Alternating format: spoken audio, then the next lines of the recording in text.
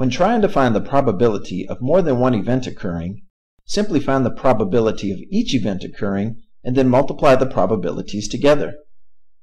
To illustrate this concept, we are going to use the spinner shown on this video. With the spinner shown, we are trying to land on a winning section on 2 consecutive spins. The first thing we need to do is to identify what fraction of the entire spinner is comprised of a winning section. Out of the 12 equal parts, 2 of them are winning sections.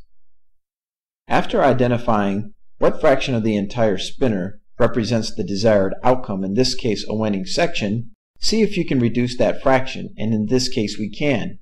2/12 can be reduced to 1/6. This means that out of every 6 spins we can expect to land on a winning section 1 time.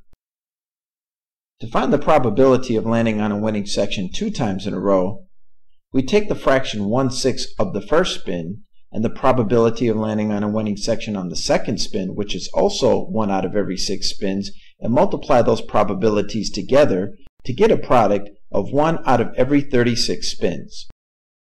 To find the probability of any type of problem involving compound events, find the probability of each individual event and then multiply those probabilities together.